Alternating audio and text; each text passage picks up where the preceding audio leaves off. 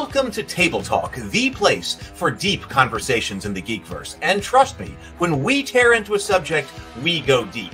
I'm Heath, and I'll be your host. Each episode, I'll be talking with one or more creators, authors, illustrators, publishers, or other movers and shakers in games, TV, books, movies, or other areas of the Geekverse.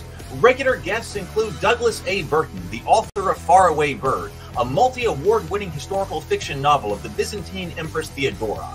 He's also the author of The Heroine's Labyrinth, an alternative story structure to the hero's journey that often occurs in stories with feminine heroes.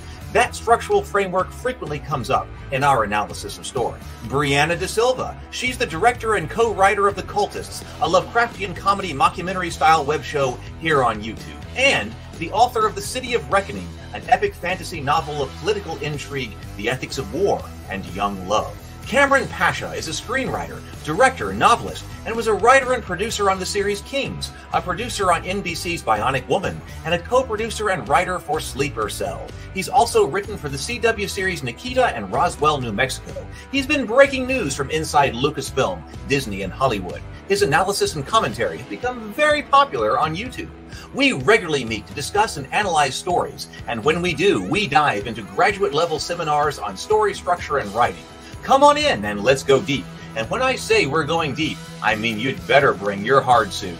Other guests have included Lou Anders, the author of the Thrones and Bones fantasy novels, Once Upon a Unicorn, the creator and publisher of the Norengard RPG, and the author of Star Wars, A Pirate's Price, the book that explains why the Millennium Falcon is on the planet Batu at Star Wars Galaxy's Edge.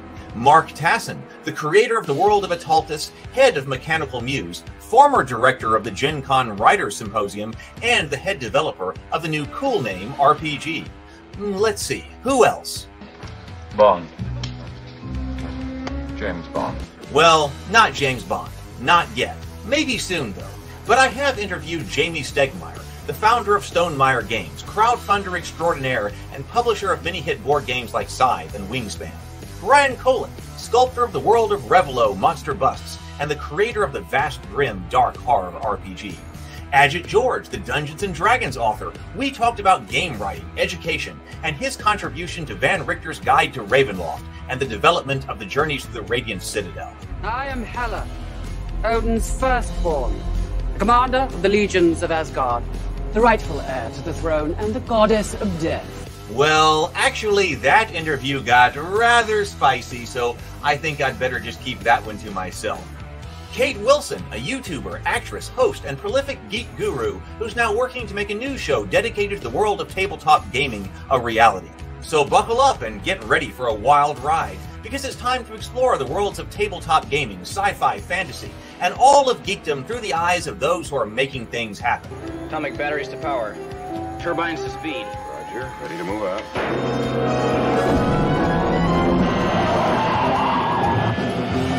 It's time for Table Talk. Hello, good evening, everyone. Welcome to my home. Welcome to the office. Welcome to Table Talk. We have a fantastic guest tonight. This could be our most famous guest yet. This is going to be a very interesting show here because we've never had a musician on the show before, except we actually already have, because she was here for Doug's launch party. So you already know her, and people requested to have her back. And so here she is already. We knew we had to talk to her one-on-one. Please welcome Luci Williams. Luci, thank you so much for coming on the show. I'm so happy to be here. Yeah, musician, I mean, starting music therapist, then, rock and roll music, then, shifting into like meditative healing music, and then writing books, and now I'm here. Yeah, we threw you into the fire by having you come on that stream with Doug, like the other night. So we've never introduced anyone to the Table Talk crowd quite like that before. So thank you for doing that, and thank you for being here for Doug's launch. Do you want to tell everybody take a moment to tell everybody who you are and what you do? I mean, I know it's a lot, but to introduce everybody to you, and then we'll talk about your connection with Doug after that. Cool. Yeah, it's quite a road, the Doug and Luci connection. So what do I do? So I have been listening beyond my ears my whole life. I first started writing songs when I was 6. And my piano teacher was like, honey, we need to put this down to music, Savannah, Georgia. And so I've always been connected to that space of the creativity. And it is like so a part of my life that I don't know how to separate it. Even when I started being a music therapist right out of college, I realized it was very natural for me to work with all these elderly patients. I was working in a neurologic music therapy hospital, and I saw how I was just listening to what they needed or listening to which song needed to flow through for them. So I guess my whole life I've been practicing listening, and that's involved a lot of playing, a lot of singing, a lot of piano lessons and practice, which led me to tour with the first tour I went on was Moby, techno artist. That was the first tour. Yeah. Oh yeah. I went from like, maybe I could get a gig in a restaurant in New York City because I lived there for a while, to people carrying my gear for me and setting it up on the stage for me and just saying, Luci, you want to check your sound? It was like amazing. And that led into the Trans-Siberian Orchestra, another just stellar crew and setup, and just absolutely amazing experience of not only high-level music, but high-level everyone involved in that production because it was so huge. And then that has led to, well, on the one side, I left to dive into my creative immersion and working on right now a unreleased project of original music with my husband. But in that space between then and now, I also spent a lot of time in quiet space. Coronavirus was really nice. It stopped musicians from really going out there and doing a lot. We moved to Zoom and local little Zoom experiences. And during that time, I got to get really quiet and just practice my listening. And in that process, I wrote a book called The 12 Initiations with Mary Magdalene, which is like a little shamanic journey party. And I think that's like a glaze over of the whole thing. Let me pull that up. So we're going to talk about this book here tonight because I have questions about it. I was reading it. I was reading the sample of it from Amazon before we started the stream. So this is. Let me put this in the chat for everybody so they have the link. So here is the title and the link right here so that everyone has a link to that. And then you also, I'll put this up here as well. You also have your general website here is luciwilliams.com. That's right. Okay. Is that the best way for people to get in touch with you? If they, I don't know if you're, yeah. Okay. So if you want to get in touch, her home base is at luciwilliams.com. And then the book is over here on Amazon right here. All right. Well, then so first of all, we know each other through Doug because you came, obviously, like we're just saying, on to Doug's launch party. So you did the music. Doug was telling me that he had custom music created for Faraway Bird. And I did listen to that because I read some of Faraway Bird because we reviewed Faraway Bird and critiqued it here on this show. And I read some of it. And then I was like, oh yeah, I got to go over to the audio book so that I can also hear the custom music and all of that. So you, did the music for Faraway Bird. So you and Doug know each other before that, but if you want to hear her creativity in regards to Doug, and you went through the Faraway Bird audiobook, that's you. That's me. That was an amazing process. Okay, what do you want to know? Like? You want me to tell you, like, okay, so Doug calls me and he's like, Luci, I write every word of this book to beautiful soundtracks and music that inspires me and that takes me out. And I just feel like the audiobook has to reflect that. And so he described a scene for me. And it's the moment where she's inside of a church, cast out from culture because she's a prostitute and looking for some peace because the brothel's horrible. And she's in this place where she's not even accepted. Like you look around and it's just, that's not a place where a prostitute can be loved. And she's not finding anything to take her, anything to give her comfort, not religion, nowhere. There's nowhere. So he said, I feel like there's a song in that feeling. And I mean, I lost myself in that book. Literally, it unfolded just so, you know, I couldn't put it down. And so I was seeing this scene, and this was before the book was actually finished. And as I do, I listened. I asked, you know, what is the sound of that space? And then I heard it, and that's what became so loose. And you'll hear it, and it's almost like a cry from her heart. And it came out as like female vocal.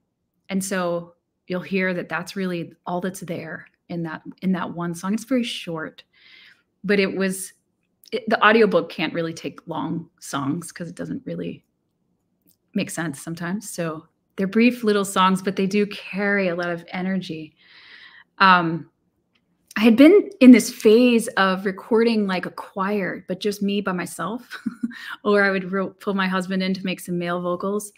And it carried an energy that was really powerful. And so Doug heard one of those they were just kind of meditative for fun. And he was like, this is the energy I want for, you know, the feel of like this soundtrack. And so that energy and that power of a culture, I feel like is what guided I think it's the final track, Nise Kalium, which is actually a language I call light language. It's really syllables that carry energy, but they don't carry like, you know, a verbal meaning to our cognition.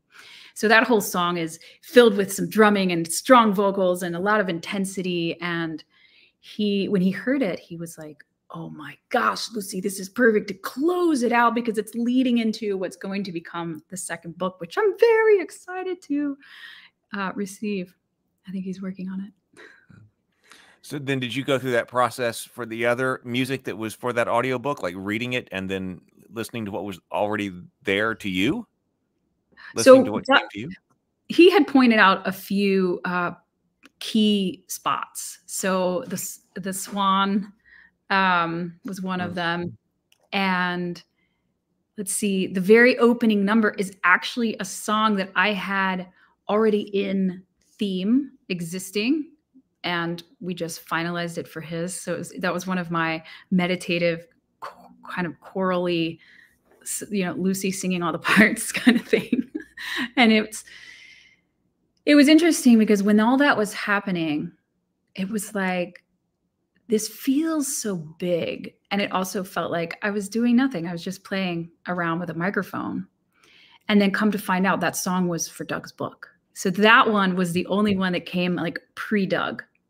Sometimes I think art just, you know, I do have this vision of like that creative space, because if you're creative, you've probably noticed you got a creative idea and exactly simultaneously someone else got that same creative idea like across the world. It happened with the Foo Fighters one time when I wrote a song, and I was like, I had recently recorded it, you know, like into my voice recorder just for the idea. And then their new album came out and it was literally on the album. I could not believe it. So I feel like there's this place where there's like that creativity space and these ideas are just coming to earth, and whoever's going to bring them in, you know? So I feel like that one might've been coming in for Doug before I even knew, you know? I don't know. These are the spaces I can go, I can play in. Well, we've talked about this idea about going whence dreams come. We've used that phrase when we were talking about it in the context of writing, but it could have been any type of creativity. This is, who is the author? Well, you've seen this book right here. So this is Robert Olin Butler. Actually, Sable Phoenix recommended this one. Whence dreams, from whence you dream. Or whence you dream, from whence you dream. Yes, that's the name of the book right there. So I don't know. I guess some of us call it like getting into the zone or something like that. That's like, okay, because it can be very difficult. You know, when you're focused on other things to get into this zone, or whence dreams come or something like that, to bring your creativity forward. So you're big on that. I'm big on that. Absolutely. It's just always been a part of my life. And these are the hour-long chats Doug and I would have, you know, on various phone calls throughout wherever we were living and all over the country. And it's sometimes eluding you, you know, sometimes you really want to create this thing. Or back when we first started hanging out, it was me writing music and him writing stories. And we even did this thing where we gave each other an assignment.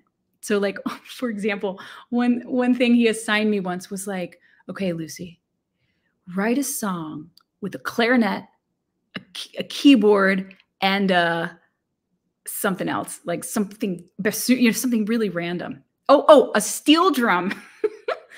And then I was like, okay, you write a story about, I don't actually remember what I assigned him, but we would challenge each other, because we realized if you don't play in it, it can kind of disappear, and then something covers it up, like a heaviness, or like, you know, day to day, you getting into the flow of life, and it's just like you don't have time for it, and then you forget. And then like a year has gone by and you kind of didn't play in your favorite space. So I think over the years, and that was when we were like 18, 20, like very young, we realized that in order to access it more, you have to just do it more and be in that space more. And he set up like this amazing, like rigorous schedule. Like I think every morning at 6 a.m. he would write, like every morning. I haven't gotten that rigorous with myself, but I noticed that when I play more, whether I'm performing or doing gigs, that space is more accessible. Something about allowing yourself, well, on the one hand, it's allowing yourself that relaxation to happen, because I feel like when you relax, it's like an opening, and then you can just hear, you can play, and you can't play if you're clenched up and if you're stressed out and if you've got to hurry up and you've got to go do this and you've got to do that. And oh, maybe I'll write later on tonight and, blah, blah, blah, blah, and all this stuff. And then it's like 6 months later. And so I've realized that more than anything on a day-to-day, I have to remind myself to play, actually play. Like it's cool that you're, you know, being a musician, you get to play. It's literally your work is playing. But if you think about making your work play too, even in your work, which may or may not be related to your creative field, you might start to get those creative drop-ins because you've opened just a little to allow that flow, that connection to that from whence dreams come space, you know?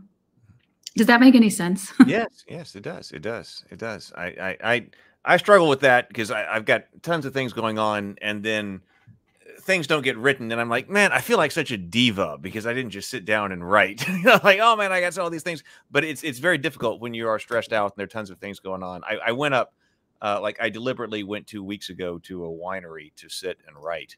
And it went extremely well. So blocking out that time is very important.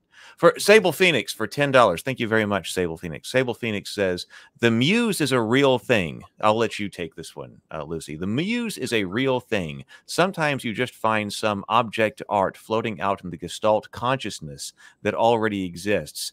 And you aren't creating it. You're pulling it into the material world. What do you think about that? Oh, Sable Phoenix, you just said it. I felt my whole insides go, woo, because it is so accurate. That is beautifully written and so true. That's how I feel. I feel like I am doing nothing. My job is to clear myself out of the way. My job is to clear judgment. Ooh, is this going to be a good song? Is this a good idea?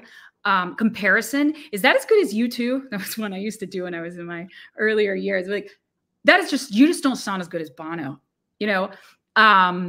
Any of those types of things that get you back into rational mind, that clamps down. My job is to let that stuff go. And I've gotten to a place where I can let it go enough that I can still hear my critic and my judge in there and my comparer and contraster, and it's going on, but I can allow it still to, I can be like, I hear you, and yet I can tell I'm in the state, so I'm just going to play here for a minute longer. Thank you. And like doing that has helped. I mean, I had the worst, you know, I had the worst critic in my head probably of anyone I've ever heard of. And when you can clear that out of the way, here you go. You're just pulling it in. Literally, it's gifts. It's like gifts from that space. So beautiful. Okay, so let's talk about, let's go to the career, because like I said, you're probably one of the most famous people, or probably are the most famous person that I know we've had Christopher Vogler, but now but you've been on, like, I was watching you on what was that, the Tonight Show? Like Jay Leno? I was watching you on Jay Leno, right? I was trying to catch up on everything. I mean, you've been on Jay Leno. All right, so how did all of this, like the world tour and things like this as a traveling musician, let's go back there and let's start at the beginning. Okay, so I'm a little college student and I was going to be pre-med and just help people. I just wanted to help people. That was all I wanted to do. And then I got to class and I was like, whoa, this is how they teach? This is dumb. They were like, we're not going to teach you. You just have to read the book. And I was like, I'm not going to school for that. I want somebody to teach me something awesome. So I dropped that major and became a music therapist, helping people with music. That sent me up to New York City to do an internship. You have to get certified that way. So I did an internship at this place called the Institute for Music and Neurologic Function. I was fascinated with the brain. I absolutely loved the fact that music lit up all the hemispheres, lit up all these different areas with just music. It lit up the motor area, the speech area, the memory, short-term and long-term area. It lit up emotion. You know, it lit up all these areas that, like, if you're doing physical therapy, your motor area is lit up. Or if you're doing speech therapy, your speech area is lit up. But music would light them all up at the same time. And so I was way into the research and interested in that. Out of nowhere, Moby joined the board of directors of our music therapy organization. So I was invited that year to perform with a patient who had a stellar recovery and claimed it was music therapy that did it. We wrote a song together and we were invited to perform that song in Lincoln Center at our fundraiser. And our fundraisers were pretty big. They had people like Chris Martin and Gwyneth Paltrow were there one year. Kevin Bacon was there one year. Dustin Hoffman was there. So through the years, they really had beautiful, and Moby was there. And so I performed with this patient and I met Moby that same night. And he, I guess, long story short, asked me to tour with him as a keyboard player. He said he would love like a feminine presence on stage that would bring some power to the band that way. It was only going to be 6 weeks, no big deal. And it turned out to be a whole year. And it was throughout Europe, US, and then South America, Australia, Russia, you know, just pretty much everywhere. So I went from like music therapist working with people who, you know, forgot what day it was to playing in front of thousands and thousands of people. It was amazing. It was like, am I standing here right now? What is it like to tour on a major tour like that? It is like being paid to go on vacation where people help you do everything. It is the most amazing experience. Every day I was like, is this my life? Is this my life? Am I literally? And the nicest people who tour live a little bit outside of culture. Therefore, they're just having fun every day. They're doing their favorite things. They're having plenty of time. Generally, you know, a good tour really schedules in, days off. And I thought it was beautifully scheduled. And so you're not like exhausted. And it's very seamless when you're, you play a show, you get off the stage, you go to the bus, you go to sleep on the bus, you wake up in another city. There's a fantastic driver that does that overnight. You have a very comfortable bunk. It's your own space. You have your own, feeling in there. You make your own little zone. I sleep really well when the car is moving. Like I didn't know how well I would sleep in motion, unless it's something crazy, like really bumpy, bad potholes like New York. It's always bad driving through there. But otherwise, it's like the best. You have this comfort. And then when you have days off, you have a hotel.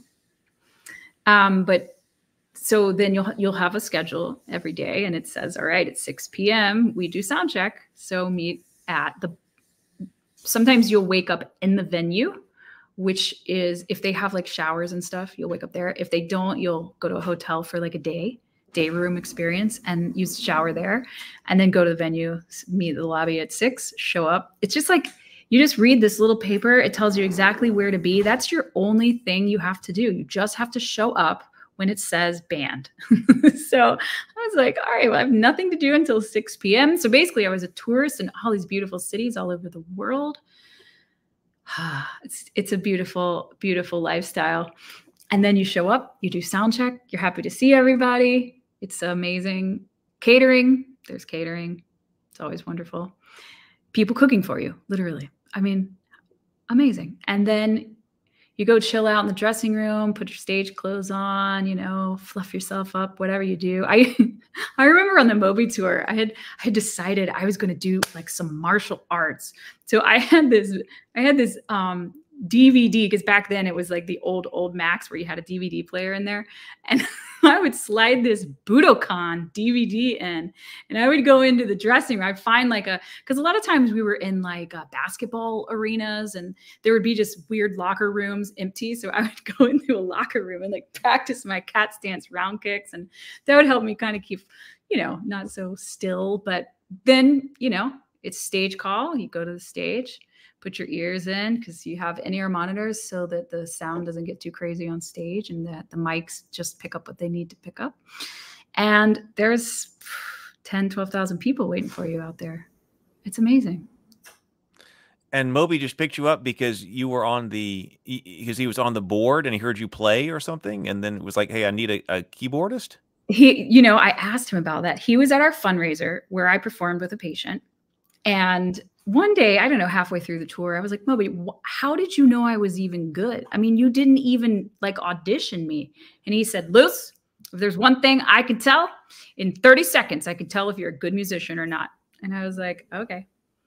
So he can tell. He heard you play at the fundraiser and then brought you on board. Wow. And actually, he joined us. I think he joined us on drums or guitar. It was at some point. I can't remember, but he was involved. I met him like, you know, at the backstage kind of pre-setup for that event. But yeah, and then it went and we launched around the world, and the tour kept extending and extending, and I was loving it. Wow. All right. So what happened after that? So one of his roadies, his drum tech, told me about a gig that he worked on. He was like, it's great, man. You would be so good for that because you play classical music. And I was like, what's that? And he was like, well, it's called the Trans-Siberian Orchestra. And I was like, I think I've heard about those guys, you know? And then, of course, I knew that one song, the electric guitar, that one. I was like, oh, I've heard that on the radio. So I auditioned for the Trans-Siberian Orchestra, and it was the hardest thing I've ever done. The music was crazy hard, and I was learning it by ear. I did not have Marriage of Figaro by Mozart notated in their style. So I'm listening to like old recordings of the band and picking it out on the keyboard. Listen to Marriage of Figaro. And it's like crazy classical stuff that I hadn't done in years because I'd already graduated from college and hadn't been practicing. And I was so nervous, and I was just like, gosh, I'm so out of practice. But I guess the woman called me back while I was at a lunch meeting with the music therapy team. And so I go to the bathroom in this Italian restaurant in the Bronx. And she was like, Lucy, we think you're a perfect fit. And so with Trans-Siberian Orchestra, they have what they call a backup band because their show is live. So a lot of shows use backing tracks, and no big deal. Backing tracks fill the sound. They help play instruments that you just couldn't control. A lot of the more ambient sounds and electronic sounds. Well, Trans-Siberian Orchestra does not use any backing track at all. They're very proud of that. They have a lot of complexities that honestly the two keyboard players are mainly controlling, all the orchestra sounds and all the the random brass and the random bell and the strings and all the keyboards. So if any band member goes down, let's say they get really sick or they have a family member pass away or something and they have to leave the tour, they have a whole band ready to go on call. So I joined that band for 2 years, which was great because there is so much music. They gave us about 4 hours of music to learn, 2 different keyboard parts, and 2 slightly different versions. So the Trans-Siberian Orchestra has 2 groups. One tours on the west side of the country, more or less, and the other one tours on the east side of the country, more or less.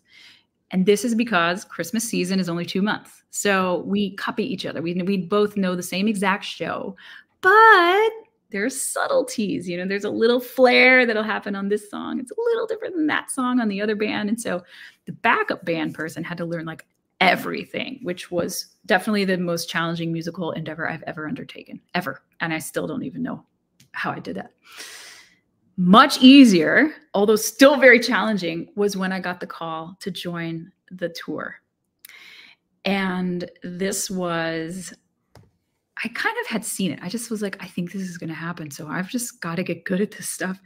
So I get out there and there's the whole piano part. Yes. And all the complicated and memorizing and everything. I didn't even factor in the cues. So I have a huge bottom keyboard. I have a smaller top keyboard. And then over here, I have an organ with a Leslie and like, you know, it does all that, which is freaking fun to play.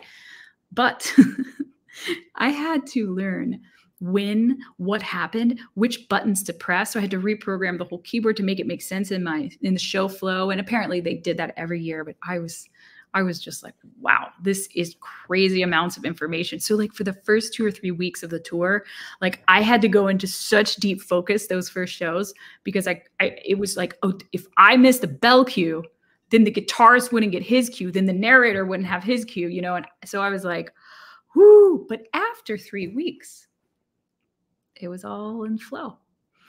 So I survived learning and then year after year, it was just adding on a few new things. So it was pretty fun. So you joined the backup band. But then you got the call to actually go on. Did you join East or West Coast? The East. Did you do Birmingham, Alabama? Funny enough, I actually think the West does Birmingham. Oh, really? Because I know that, of course, the Trans-Siberian Orchestra comes through Birmingham. I can't remember. There's a chance that one year we did it because it's pretty close to Atlanta, isn't it? I know we did Atlanta a few times. Yeah. Birmingham, Atlanta. I mean, you're in the center of Alabama and the center of Georgia. Right. Right. Well, I mean, some of the drives for the West Coast, especially, are like 20 hours in between. Oh, yeah, we're not talking about 20 hours between. Yeah. But for us, like a 5 to 7 hour drive, that's a good one. That's a nice, easy sleep overnight. James says he may have seen you in Philadelphia. Oh, yeah. So Philadelphia would have been where you've been. So what does this mean? What did you play on? Roland, Korg? I don't know those types of keyboards. Yep. It was Yamaha motif on the bottom. The first couple years we had a Korg Triton on the top, but that shifted out to a smaller motif. So we had double motifs by the end. And the organ was a Roland B3 simulated style. I can't think of the exact name, but if you look that up, you'll probably see it. They were hot, like phenomenal keyboards. How long were you with the Trans-Siberian Orchestra? So 2 years in the backup band, 6 years on tour. And then after that, I joined, I sometimes they'll call me if they need backup. So I did the backup band a couple years since then too. And how long did you tour with Moby? So Moby was like 1 year of a whole year. And then I lived in New York. He lived in New York. When he had gigs, I would join in. He started a side underground project called The Little Death, which was a band, but it was kind of like bluesy and sassy. And so I was in that. And sometimes he'd do one-offs. Like we went out to Sundance Film Festival and performed out there. So I was kind of in the family for several years, but I only went on the tour for 1 year, one full circle around the sun. Wow. I had never heard of music therapist before. Really? Yeah, I that's not something that I had heard of before. So, so that is, tell me more about that for just a moment. So, okay. Have you gone back to that? Have you done any more of that, or was that something that you completely left? I think what happened was because I learned so deeply when I was going through college and through the training, I had an amazing professor of music therapy. He was like a Merlin. You know what I mean? You got like the wizard as your professor of your major. So it was just, I just loved him. And he would take it so much farther than just, here's what you need to know to get out of here. He would take it into the depths of like a person's experience and experience with groups and how you manage your, experience within a bigger group, like a hospital or something. It was so deep. So I got into music therapy with just like that whole body passion. And to summarize it, it's using music and the properties of music to affect change in the body in a person. So it could be emotional, it could be physiological. And I was fascinated with stroke patients. I worked in the neurologic wing of the hospital. So I got a lot of stroke, traumatic brain injury, Parkinson's. Parkinson's is wild. If you know what Parkinson's disease is, it's characterized by some tremoring. It's basically there's some deterioration in the brain, which they're coming up with pretty amazing surgical strategies now for it. But in what it happens is, something will tremor. Sometimes you'll freeze and you can't get your leg to walk. And if they would start a steady beat, or even better, sing a song that person knew, instantly they'd be able to start moving again. And physical therapists would say sometimes they would spend like many minutes, like 10 minutes, waiting for them to get ready to move again. And so they've learned that that's a big key. Just starting a steady beat can actually help them start. So I loved all that stuff. Stroke, and when it would get your speech kind of confused, music could come in and you could use this technique called melodic intonation therapy to get their speaking to work with what their brain wants to say. Because what's happened is like the connection got severed a little bit with the stroke. It's this kind of stuff. I was just like, and then I would like to do party tricks with my patients. I'd be like, look, we're going to do this. Come on. And then they would get so excited and we would be like, we're changing everything, I was a specialized in neurologic music therapy. So I did a lot of special training for that. So, the brain, and that can also be like, emotional or, not behavioral disorders in children, but like, emotional or depression or mood, but manic depressive, all the things in adults. I worked with adults mainly, but I did have a moment in the NICU with the premature babies, which was amazing. I was a part of a study that was trying to determine, this is wild. This was while I was graduating in Athens. I went to school at University of Georgia, and then I did another part of this in New York. So the study was to get babies to leave the hospital, they actually have to be able to suck, like strong enough to get milk out. So they created these pacifiers that could detect the pressure of how much it was being sucked, which when it was squeezed enough would click on a lullaby album that we recorded as a part of a project. So they wanted to see if this acted as a reinforcement to the babies to continue to kind of teach them to, if you do this, you're going to get to go home basically, but you'll get this reinforcement. What they found was that African-American females were the quickest to discover this, and white males were the slowest, and Hispanic and, all the others were kind of in the middle. But that was sort of in the pilot study. I'm not sure what happened after they went from there, but that kind of stuff just fascinated me. Like music could heal. It doesn't have to be like a drug or it's energy, it's sound, it's good feelings, it's rhythm, it affects the brain. So I don't know, does that give you a little intro to what music therapy is? It does, yes. I had heard from someone else who was talking about, and this was just a hypothesis on his part, but he was talking about that people listen to music a lot, whether in their car, but that often the times it's not something that you're deliberately choosing. Now, I suppose now if you've got your iPod and your phone connected to your car or something like that, but for a long time it might be more chosen by you. But at other times in the past, you're subjecting yourself to music, and it's not necessarily something that you chose yourself. You know, you're being sent this. And he was wondering what the influence on your mood was by music that you're subjecting yourself to, that you aren't consciously doing, but what kind of unconscious influence or subconscious influence that might have on you. Is that possible? Oh yeah, that's a deep question. I mean, you know, as we become, like, I'm calling it that we're becoming a conscious culture, right? We're starting to really notice things. We're starting to notice when things don't smell right. You know, we're starting to notice details of, ooh, I didn't feel good when I walked into that store. I don't know why. I just didn't feel good. You know, this level of sort of subtle sensitivity seems to be waking up in us. So what we're feeding ourselves when we start to become a little more conscious, what we're feeding ourselves really matters. So whether it's like, you know, big pile of like macaroni with like pounds of, you know, gooey stuff that's probably not really cheese on, and you down that, and then you're like, ooh, I don't feel so good. Or you throw on like the thrash metal that like made you so happy when you were little. I don't know why I keep this thumbs up thing. It must be new. It keeps popping up. I don't know why it's coming up too. Are you using Rumble Studio? Who's doing that? I have no idea. I'm just nothing.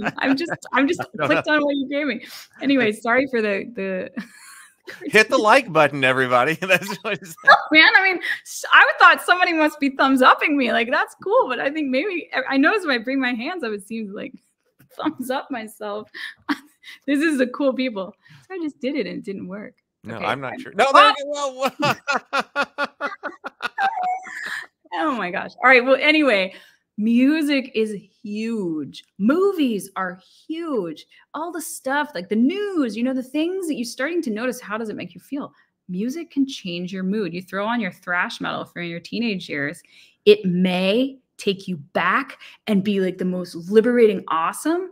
And it may be like, oh my gosh, I used to love this stuff, but this is totally not the mood I'm in now. You know, you feel it and it can guide your mood. So if you're having a heavy day, you know, you're going to choose music. You'll just watch yourself. You'll choose music that soothes you. You'll choose music that maybe makes you feel better, or maybe you're depressed and you just want to wallow, and then you'll just choose that. And it definitely affects you. I mean, if you have a specific question, I can talk about this stuff forever. Or is that kind of... Well, okay, let's go, and this might continue, but we want to talk about the book, but I want to talk about intuition first, because you're big on intuition. So what does that mean, and how has that changed your life or as part of your life? Okay. And what is it? What is intuition anyway? I think we'll start there. What is intuition? Okay. All right. You know that feeling.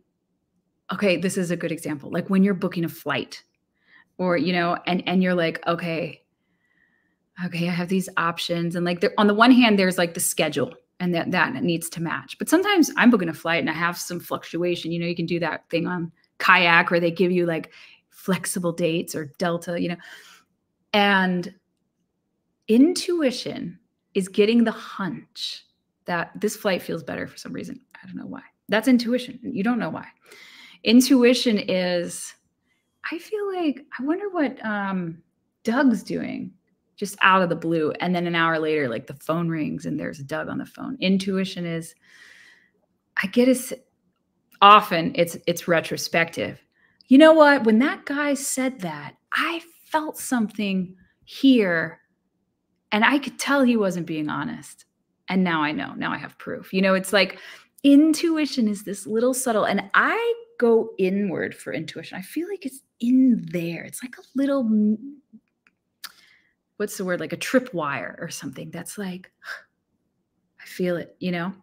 And we live with intuition all the time, every day. It's so common for us that's, you know, we don't talk about it that much. We always go off intuition. You can get an intuitive hunch about, like, you know, what you want to do with your next job choice. You'll feel that. So to me, intuition is very internal, right? And I've actually been training myself to understand that and to act on it and to trust it. And man, it's like the little bit that you learn, then there's more. There's more and more subtle levels.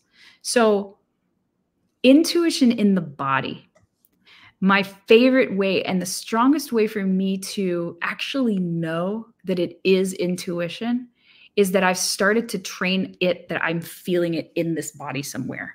So intuition does not come from the feeling space of this area. It just does not. It's deeper, you know? It feels like gut response. It feels like, ooh, yeah, I got a good gut feeling on that. Or, ooh, I did not get a good gut. You know, it's that gut reaction. That feels like, for me, a physiological way to know I'm stabbing myself in my gut down there, to know that there's an intuitive response happening. And I think artists and creatives, we are operating off of our intuition like so much more possibly than people who kind of just sort of stay between the lines and do the thing and, you know, follow the schedule of the day and don't have to really think creatively too much. Because where does creative inspiration come from? Where does imagination come from? That question will get me going. So I call that intuition or, you know, the creative space. So I think intuition is that, I could say intuition is that connection between this earthly self, me, and that non-earthly space where all the creativity and all that, the brilliant ideas hang out. How does that feel? Well, then let's go right to that. Then where does creativity come from? You said that question gets you going. So then where is that? Doesn't that get you going? So many things. The first level I see and feel it on. Let's just talk about culture for a second. Earth. Let's talk about Earth. Let's talk about humanity. We're all these people. And they've started to, there are quite a few, I don't know, studies and commentaries and books about collective consciousness out there. So that when we as a collective believe this thing or have these thoughts that are all similar, then that thing sort of exists. That is sort of the way of things. Pretty interesting book. If you want to go in this direction, read Lynn McTaggart or The Biology of Belief is, what's his name? Just flew through my head. These guys, Lynn McTaggart has a book called The Intention Experiment. Blew my mind with what is possible with intention, which is thought. And then The Biology of Belief by, what is his name? It just flew through my head. It'll hit me. Bruce Lipton? Yes, Bruce Lipton. Okay. Bruce. That's it. Thank you, Sable Phoenix.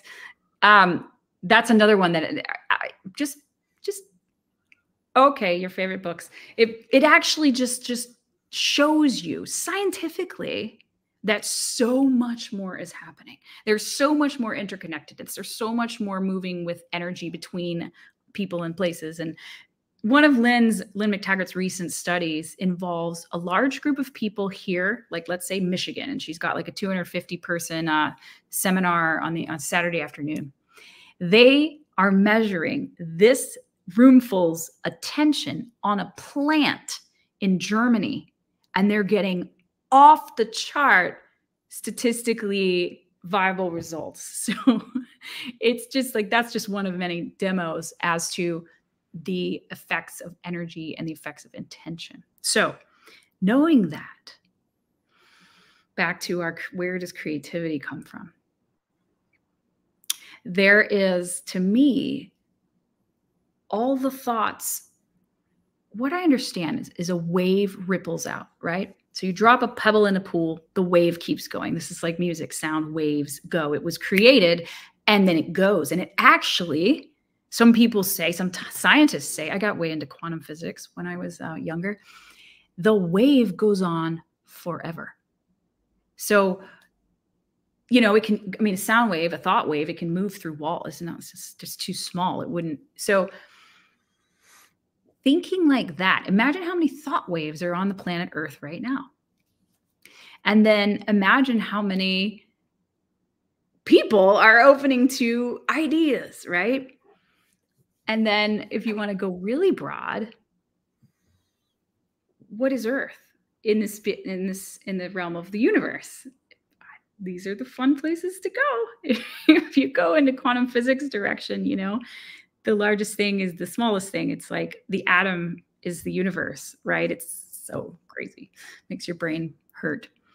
And at the same time, the Earth, is it like 150 billion Earths fit inside the sun? 1.5 billion Earths or something fit inside of the sun.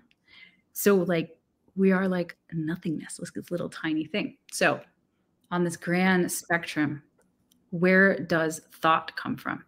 Where does creation come from? That is to ponder, because I think you'll find your own path to that understanding. But when you do, that's it. That is where the creativity is. It is in that space that it floats a little bit above all those thoughts hanging around on Earth. And at the same time, it's floated by those thoughts because it's got to be relevant in a sense, right? It's got to be something that can be absorbed by our culture. So, I could probably like paint some picture. I wish I was an artist, but I'm seeing such a visual as I try to describe this, that it's kind of like the sea of humanity and humanity's thoughts floating this, you know, the infinite possibility of creativity space. That's how I see it up there. So you were big on collective consciousness and pulling out ideas from an existing kind of nebulous creative space when you were in that zone that we're talking about? Oh, this is okay. So, well, that was two things. Okay. So the first part you said was collective consciousness. And how did you say that? Oh, I don't remember now. Into collective consciousness, we were talking about pulling ideas out of a pre-existing creative space. Yes. Okay, this is a quickie. Okay. So I've been studying a lot of ancient cultures. I got fascinated with, you know, there's ancient Egyptian culture, there's ancient Celtic culture, there's just all these amazing ancient cultures that go straight to this quest for, what do we call, returning to source, or this quest for enlightenment, right? The ancient Indian cultures, it's just fascinates me. So one of the cultures that I was studying were called the ancient Essenes, and they were a Jewish sect that was around, they were the culture in which the, you know, like the whole Christian story happened, right? The Jesus, Mary, all that stuff. They were born into this culture. So this culture was far more ancient, you know, than that story itself. And they have this prayer that they do that I've recently discovered. Found this author, Edmund Seekley Bordeaux, and he went into the Vatican and discovered these unpublished things from the ancient Essenes. So one of the things they did was honor what they called the energy of creative works. And so they literally called upon the energy that comes forth from the greatest creations of humanity, the greatest works of art, the greatest works of civilization, you know, of structure, of building, of creativity. And they would ask that energy to be with them and to help them be channels of that creative stuff. So I've spent a lot of time contemplating creativity. So for me, and I would say for everyone, you have, and this is a big deal, you have your word for that source, and I dare you to call on that. So your word might be, you know, it might be, a basic word would be like love. Okay, love is my source. Okay, what does that feel like? Love, show me you. Love, come through my body and write for me. Write this paragraph, please. I would like love to write for me. You can call it life force. You can call it, you know, the creator. You can call it cosmic oneness. You can, any word works, but it only works if you get that feeling a connection. Again, it's that, right? So I'm taking you there. I'm taking you there to where I go to get that intuitive connection happening. So when you connect to what that word is for you, one of my clients said enthusiasm worked for her. I thought that was crazily creative. I love it. So whatever that word is, and for me, I love a lot of the wise masters. So for example, Mary Magdalene worked for me to connect to that source of creativity. And so I would ask, all right, Mary Magdalene, and I'm playful about this stuff because this is like, you know what I mean? It's just like not something I was taught. It's playful. I would like to know who I truly am. I don't know. You know, I mean, I feel like I am this body, I'm here on earth, but really, really, who am I truly? And out of that question, the 12 initiations unfolded.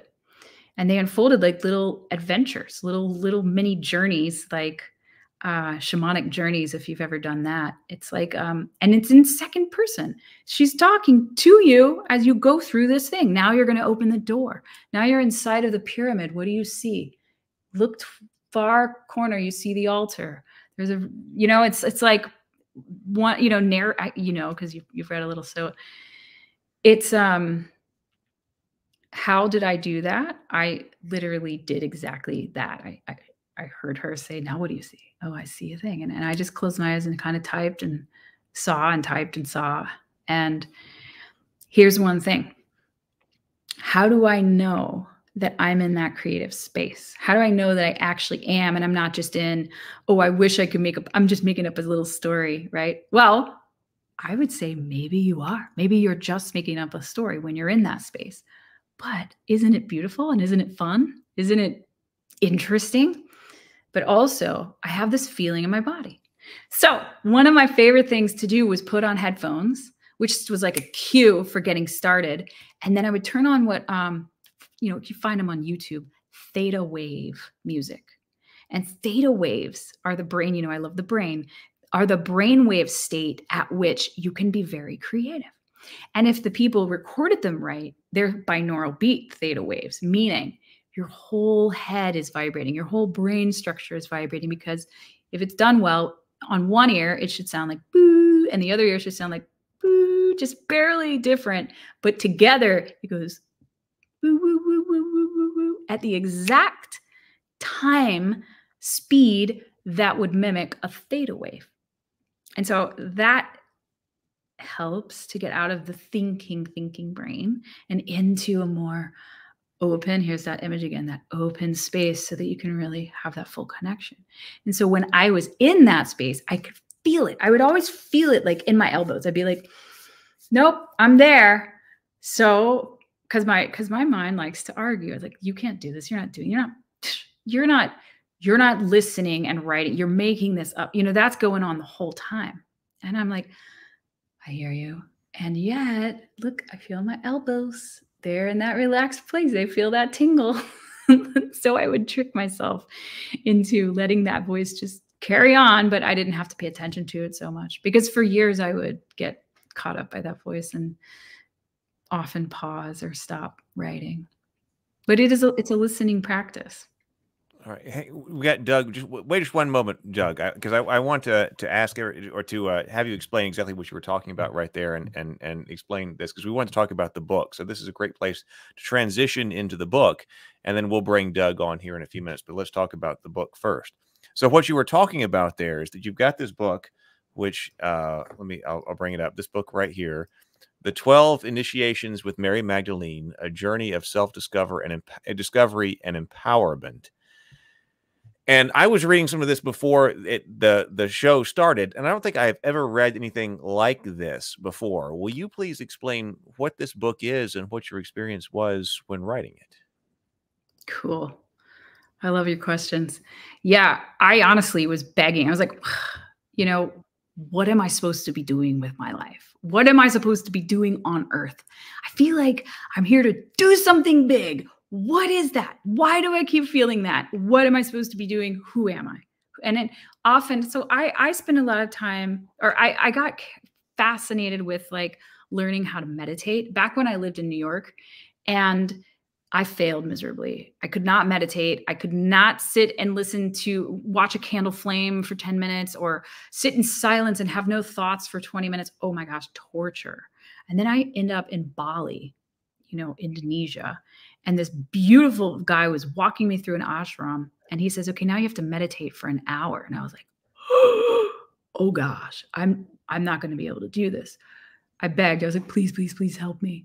And so in that process, I saw beautiful visions that helped me realize, oh, I could just be playful here. I don't have to empty my mind. I can follow these visions and this wisdom that's coming through, because I had a lot of, so that became my practice. And so for about 10 years, I've been indulging in my style of meditation, which is allowing these energies that are pure love to guide me and teach me. And I always have these questions. And so I was already practiced in that method. And so then I was like, all right, Mary Magdalene, well, the truth is I was on a phone call, and out of nowhere, I just heard, Luci, you're going to write a book with Mary Magdalene. And I was like, that's hysterical. Come on.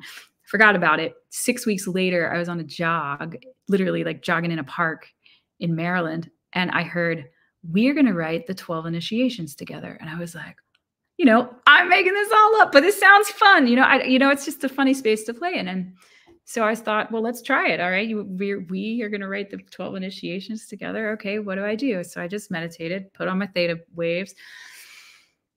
And I heard, stand with me in the center of the circle.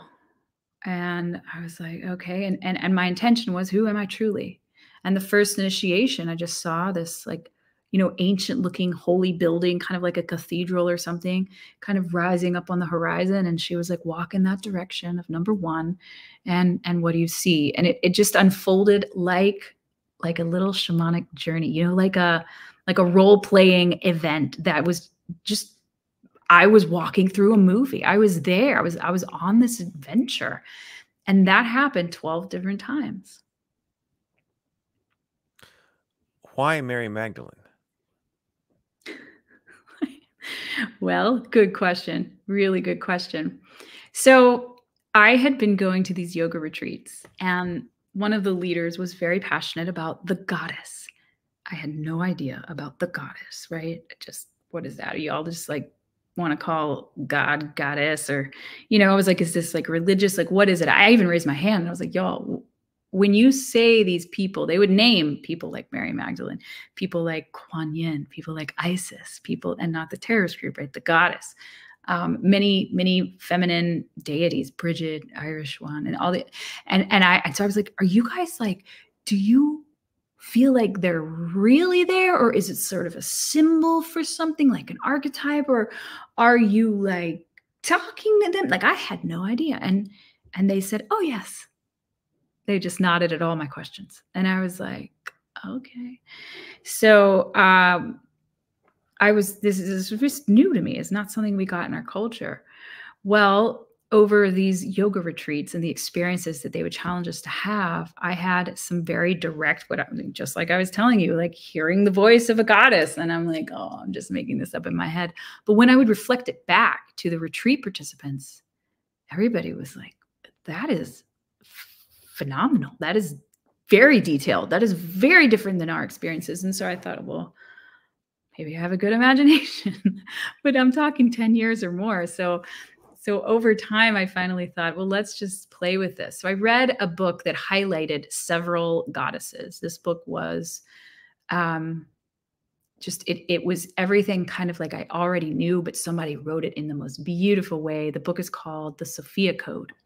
And it highlighted Mary Magdalene, Mother Mary, Isis, Hathor, Green Tara, and a couple of others, Kuan Yin, and a few more, White Buffalo Calf Woman. And I loved all of these people. And she goes into detail. And so I just felt like they were all my family. And as I, it's sort of like that book had this process of unwinding any stereotypes I might have had with any of these people.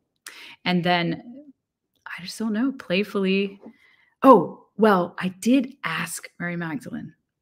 When I started dating my husband now, when you have those first little, altercations, inner difficulties, I would be like, Mary Magdalene, are you there? I don't know what to do with this.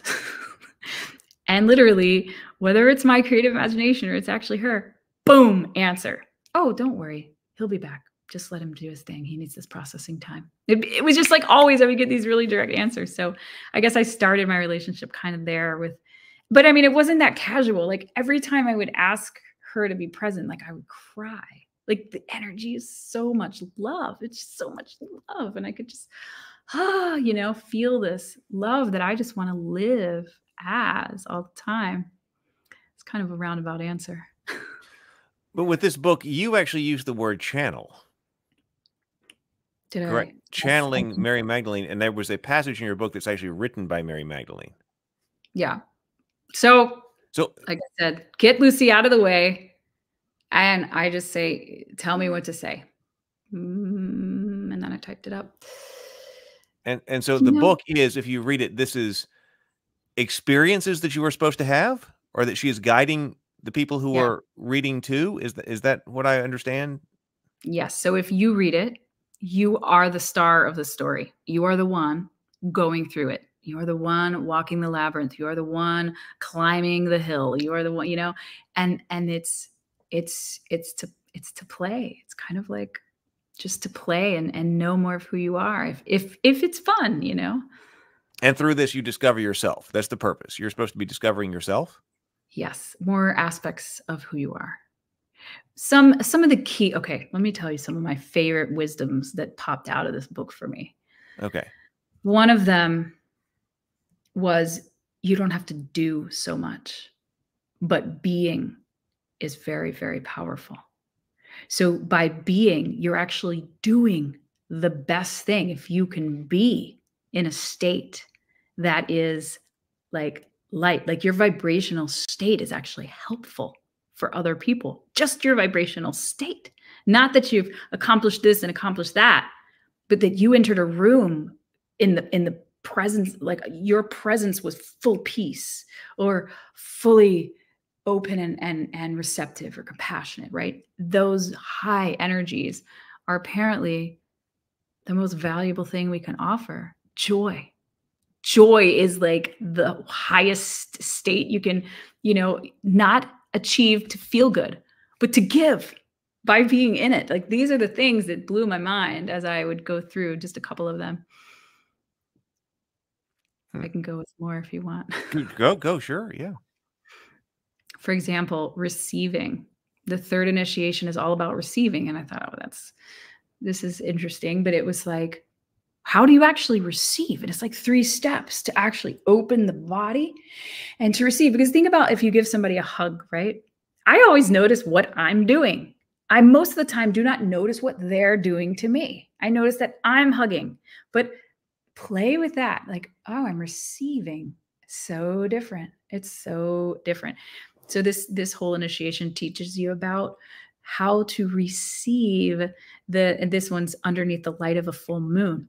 But there are these activation codes that happen throughout that. And they're activating knowings in ourselves, deep truths that awaken. And I could read you those, but they're I highlight chapter 3. If you have to just read one, jump to that one and see what you think, because it goes right into so many little foundational beliefs that may just limit us a little bit. And when we can get those opened and cleared, we're wide, then our possibilities are endless. Well, I would like to go before we bring Doug on. So I don't think I've ever spoken to someone who was talking about or experienced channeling before, or done anything like this, or written a book like this before. But when I'm thinking about, okay, channeling Mary Magdalene, where it's like, why her? Like, I mean, she's not off standard completely. I mean, she if people will talk about like the Virgin Mary or something like that, okay, but I would say then around, if I said pick someone a woman to channel who's not the Virgin Mary, who's in the Christian sphere, Mary Magdalene would probably be my next. I mean, so I would probably said Virgin Mary first. Mary Magdalene would possibly be second. Then someone might say Joan of Arc. We can go from there. So I'm just wondering about why not the Archangel Michael, you know, or you know, all these different. So the Mary Magdalene, why you have a connection with Mary Magdalene, and what, because we could talk about the symbolic meaning of Mary Magdalene, what she does, and what her meaning is. And I was wondering if there was some kind of symbolic meaning or connection with your life to the story of Mary Magdalene, or you know if that's relevant at all. I don't know. I don't know. I know that it came from the sense of this love that felt so real, like more real than, you know, I don't know, more real than like some people I have in my lives, you know? And I can say that what she represents for me is the divine mother. So, and Mother Mary also represents this for me and many people, but it's like, you know, in culture, God is a man, right? God is masculine.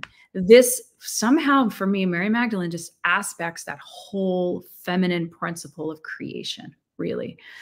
And I never knew that in my mind, but as I look at it now in like how it's sort of become for me, that's always what it's been.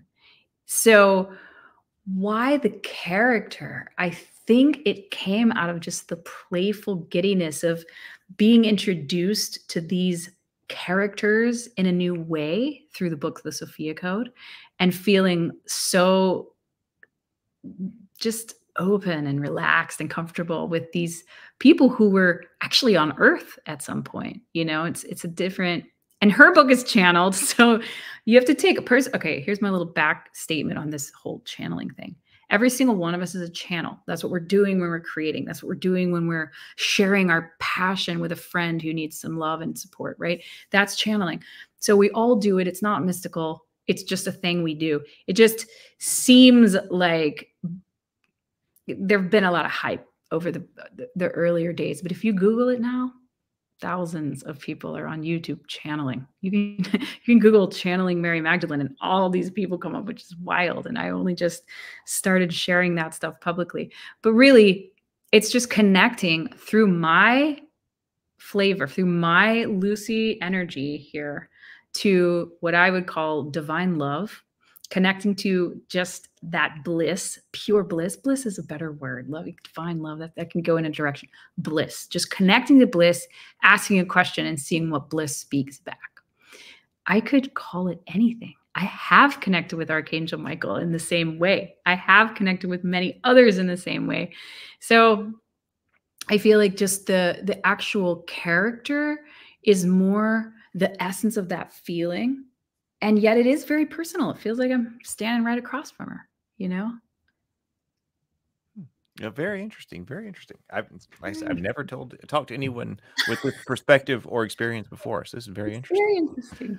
Well, Doug is here, so I'm going to bring him on so we can talk about this. So welcome, Doug. Hey, what's happening? Doug.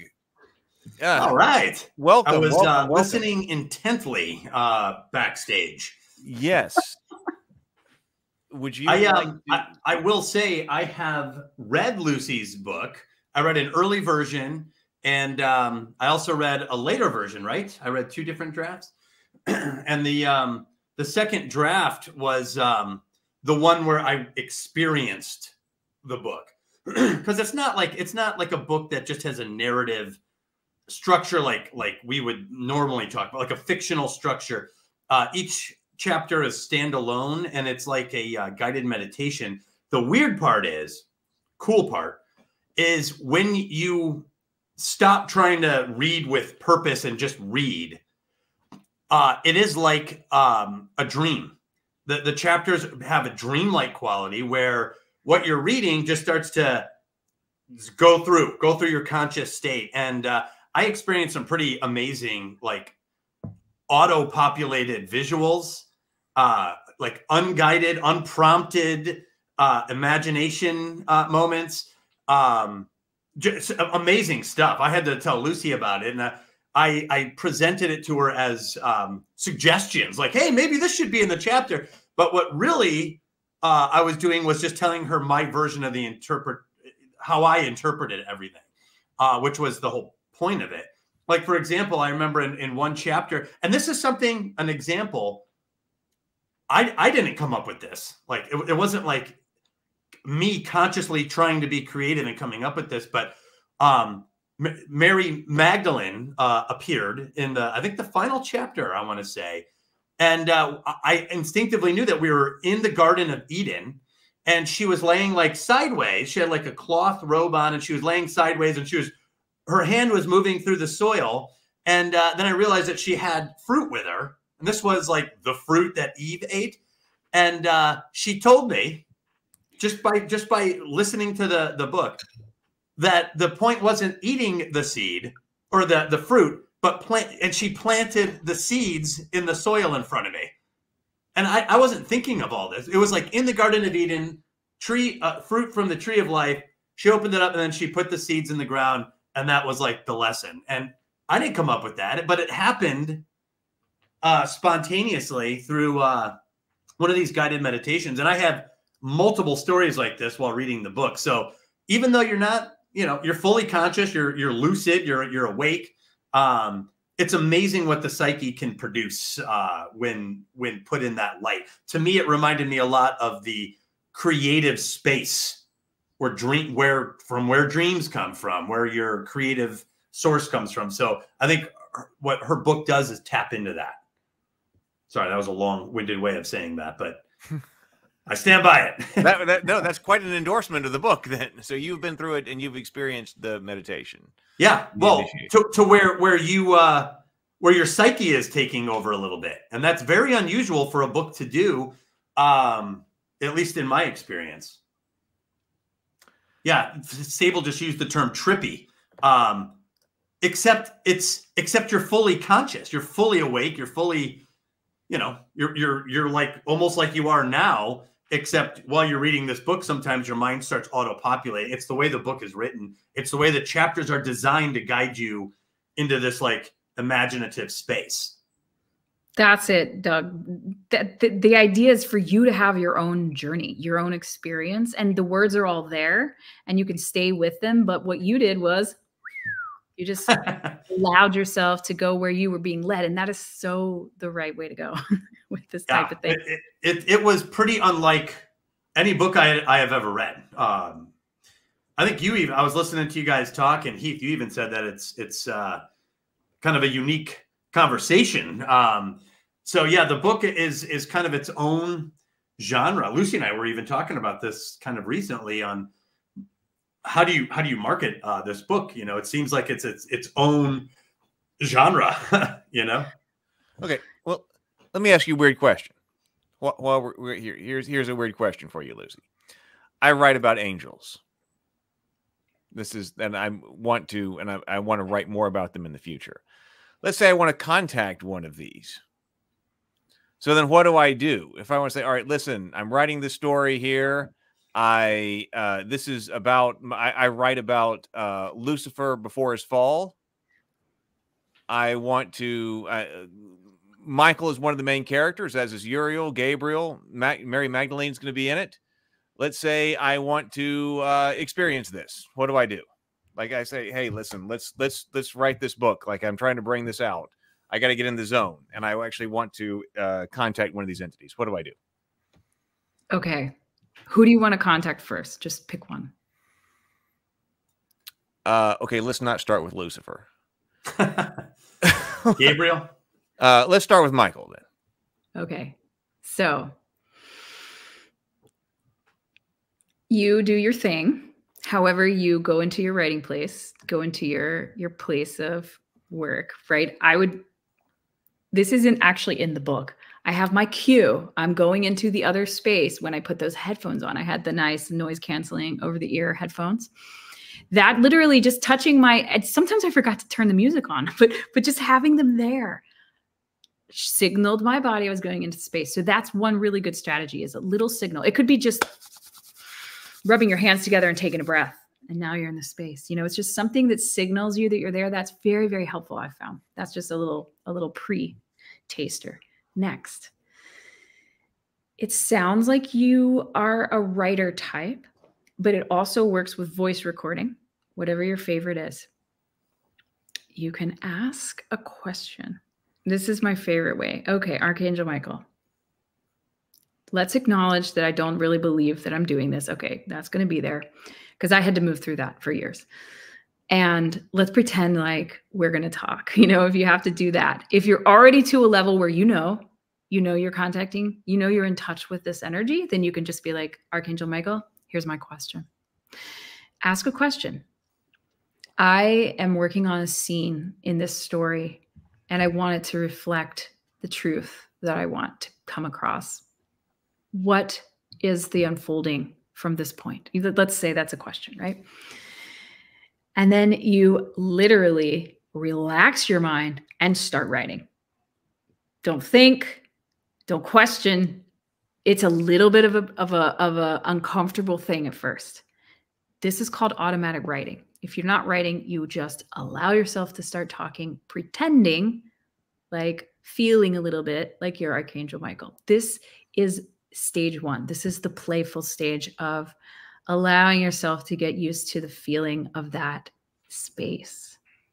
Then after you realize, wow, I feel really different after that. Or you may go back and read what you wrote or listen to what you spoke, and you'll be like, dumb, or whoa, that doesn't sound even like me. And over time, you're going to start to be more relaxed with this play.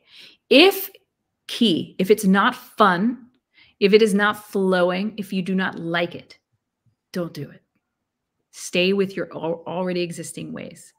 It should feel very good. When you finish, you should be like, me, I would always have this one side like, ugh, you can't do that. You wish, you're just making it up. And the other side was like, oh my gosh, that was amazing. That was like such a rush, because Archangel Michael is no like minor dude. Like Archangel Michael is coming in with like the highest level of light you can get. You're going to feel that, or an aspect of that that's safe for you to feel, right? That you can actually take in. If it doesn't feel good, pause, play again, pause, play again. The reason for me that it didn't feel good is because I was telling myself I couldn't do it. I wasn't working. But if it does, right. But you'll know. And I dare you to play with that. I'd love to hear what happens. Yeah, I might report back. Well, I have not a different take, but another thing to add on to that. And it might be a guy thing. I don't know. But I think us guys have a tendency to try to control a lot of it. So like I picture like this wellspring in the middle of my brain somewhere. And this is the powerful source of creativity. You can go in there with a platoon, and go stalk it and try to pull stuff out and take a lasso and try to grab this stuff and bring it up. And you might get some things, and you if you're trying to control it or monopolize that space and systematize it, you might get something. With it, but it's going to be hard to work with it. The best thing to do is to not go in there with any sort of structured approach at all. And it is a free-flowing, I think of it as anarchy. It's like an anarchic space. And the less I try to control it, the better off I am in terms of letting this stuff come to me. You can think about it like hunting an animal. If you go in there and you and 6 of your buddies go in there, the game will all run away. You're not going to see anything. But if you live there, then they're going to come to you. These ideas, this stuff that auto-populates like that. So the intellectual controlled part of you is the part that's the least effective. I think in this discussion, this idea of channeling or being receptive to these creative signals that come up. So it took me forever. I was always of the intellectual control side, and I would have these great premises. I'd have a great premise. I'd have a great idea, and then I couldn't do anything with it. Or when I would try to do something with it, it was very flat, very, it wasn't good writing. And the less controlling I got. What was weird is I did all my prepackaged control work up front, like story structure. I would do all that up front, and then it would be a background app running on the back of my phone. And I would let more of an intuitive approach take over when writing. But you need both. I do think you need both. Okay, so let's since we have both of you here, so how did the two of you meet? God, it was a Halloween party, right? SeaWorld. Yeah, I was working at I was working at SeaWorld at the time. I was in the education department, and my best friend was working at SeaWorld, Amy. Yeah, I was working with her best friend, Amy. Yep. So I came down to visit because that was Orlando. Yeah, and God, I was like 20 years old, 1996. I was 20 years old.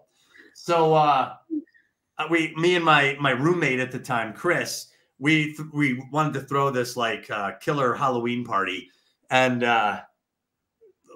Amy brought her friend Lucy, and Lucy was a lot of fun right away. I could tell, like, just the way we were getting along and joking around with each other. It was awesome. Like she left an impression immediately. He called me Boppy. That was later. Oh, I thought it was at that party, and I was like, I am not Boppy. God, you still that connection was sparked, and I was a student at University of Georgia, so we were like phone friends for like, I don't know, years. I think. Yeah. Well, like, all the years. Have we ever lived in the same place? Ever? We've only lived in the same state once, but even then, it was Florida. I think you were living in Naples. I was in South Florida, and you were in Orlando. Yeah. Yeah. So, and I don't even think we met each other when we were living, and that was like maybe a year and a half. So, remarkably, she and I have never lived in the same state. We just met each other in that one context, and then we just found ways to keep in touch up until this very moment. So, yeah, it's a long history, and it's so unique. And I regard Lucy as many things, but one of them is like a creative confidant. You know, someone that if you have a creative idea, you know, you don't share them with just anybody. You know, you do need a certain level of trust if you're seriously trying to solve a creative problem, or if there's creative anxiety or doubts or anything like that. Lucy's been amazing. She's helped me. You were always like the book recommender for me. Like, you recommended life-changing books for me, like whether they were in the creative direction or they were like Atlas Shrugged. You were yeah. Lucy, this book is about you. I was like, what? Yeah. Yeah. So yeah, it's been just like the amount of time, like a normal friend phone call is, you know, like 30 minutes, an hour, maybe, if you really got to catch up. But Doug and I could go like hours because we'd be in these deep. And I'm remembering also like the amount of emails, the length of the emails that we would write, because it was like massive. New but going deep into all kinds of things. I mean, from a lot of creativity stuff, just like you were saying, and then into like culture and ideas, and you know, as big as you could go, we would go there. It's like talking about Star Trek 6 for you and me. I know. I brought that up to her before we went live. I said, "Don't worry. If you want to go deep, we can definitely go deep." Yeah, Heath and I, we would discuss a movie, and the first time we did it, it was like 2 hours, and he's like, "Doug, this was great. We didn't try to stop it." Well, that was one of the short ones. And then we got to Star Trek 6. We went 5 hours, and we made it through about a third of the movie. We went another 5 hours. We made it through It took 15 hours to discuss a 2-hour movie, and we're damn proud of it.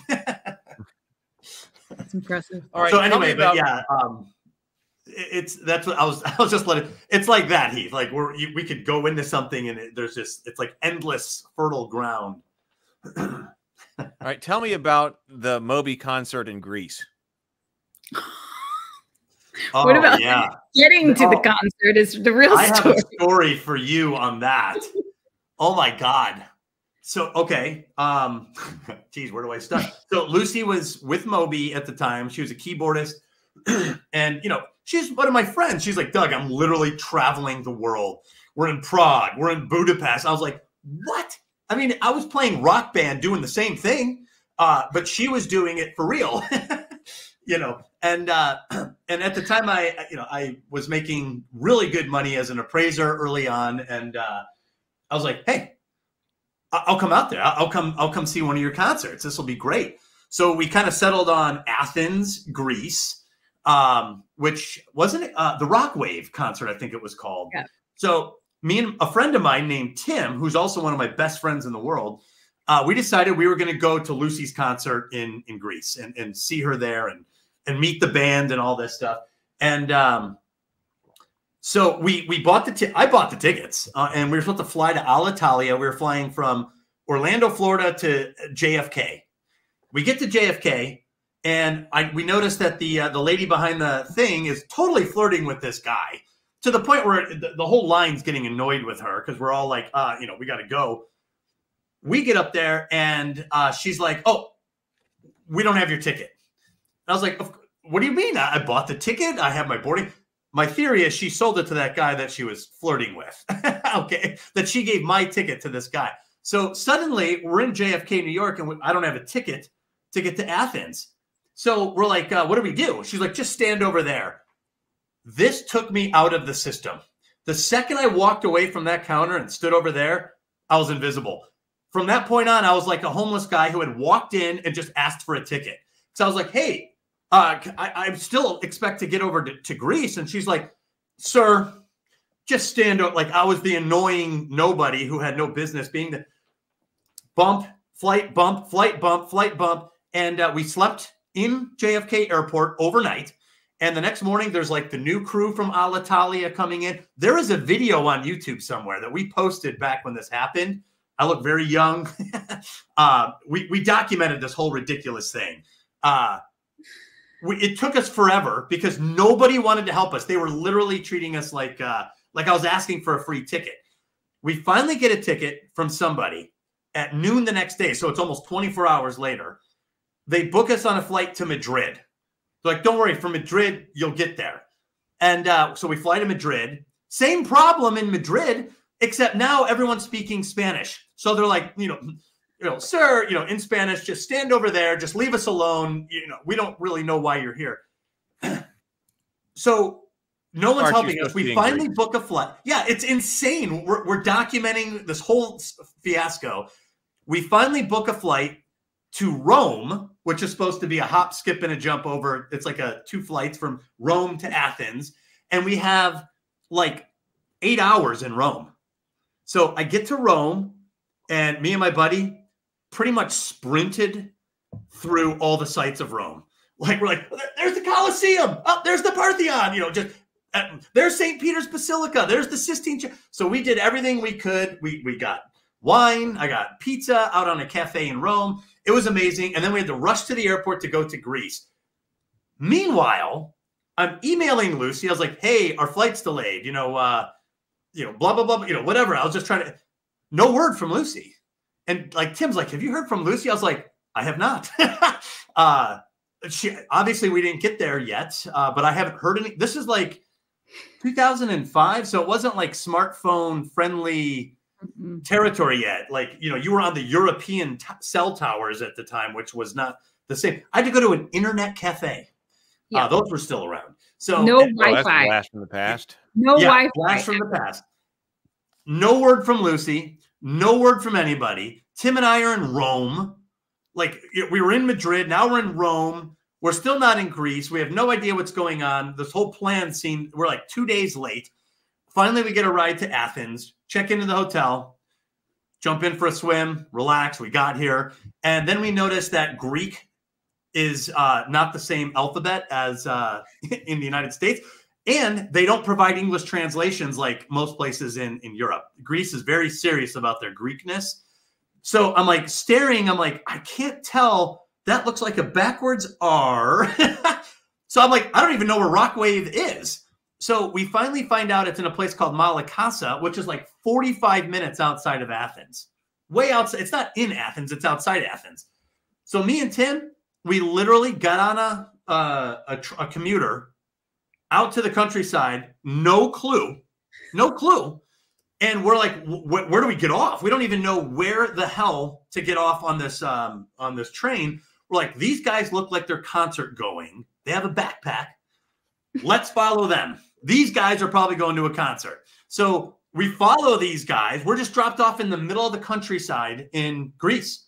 And hoping to God that the guys that we've pegged who don't speak English are heading to a concert. So we're kind of like following them in the countryside, mind you.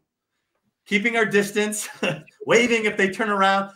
Turns out we totally nailed it. These guys were on the way to a concert. We started seeing banners for the concert. I was like, oh my God. So we're on our third day. I'm wearing a set of clothes I just bought at the hotel because the whole thing was botched. And I walk up, literally 3 days straight. I walk up to the lady at the front. I'm like, hi, my name's Doug. I think you have tickets for me. And she's like, yep, here they are. I was like, oh. Out of all the things that were going wrong, it seemed almost impossible that she's like, no problem. You're checked in the countryside in Greece. Here's the ticket. So we got in and still had not heard from Lucy at this point. And we just show up and it ended up being an awesome concert. We got to go backstage. We hung out with the band back there. We were hanging out on stage while they were playing. So we got to like see it from the stage, like what the crowd looked like and everything. Unbelievable. We got to walk. Tim, my buddy, was filming all this by just walking around it all. It ended up being an amazing thing, but it was absolutely insane to get there, but well worth it.